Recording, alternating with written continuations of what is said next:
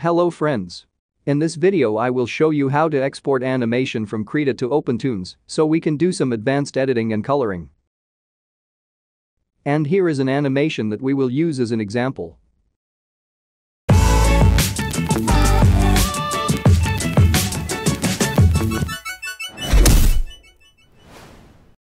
The first thing to do is to make sure that the resolution of our animation is set to 120 dpi. Otherwise it would be displayed with an incorrect size when imported into OpenToonz. Let's open the image menu at the top and select there scale the image to new size. Make sure that the adjust print size separately option is enabled. If it's not, then the image would be resized according to resolution, and this is not what we need. We can see that in this file the resolution is set to 6000 dpi. Let's change it. Click OK. The next step is to add a white background to make OpenToonz better recognize the outline. To do that, create a new layer and fill it with white. In the Edit menu, choose Fill with Background Color.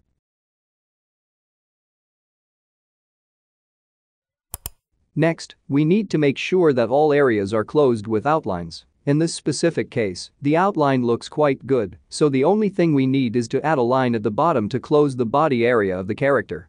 Be sure to do this on a separate layer so it appears on every frame at once, so then in OpenToonz, we won't have to close the area on every frame manually.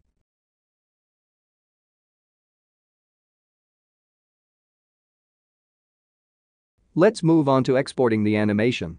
Open the File menu at the top and choose Render Animation there. Here we need to pay attention to the following parameters. First, we need to make sure we are exporting an image sequence.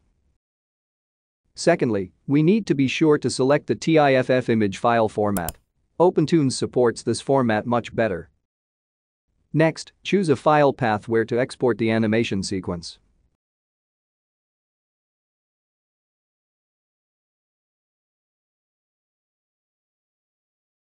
One more important thing.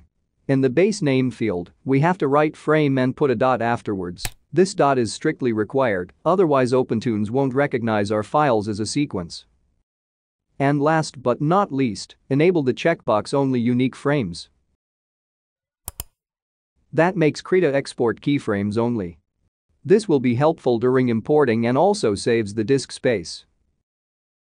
We are done with the settings, click OK and wait for the animation to be exported. Done. The sequence is ready to be imported into OpenToonz. And this is exactly what we are going to do in the next video.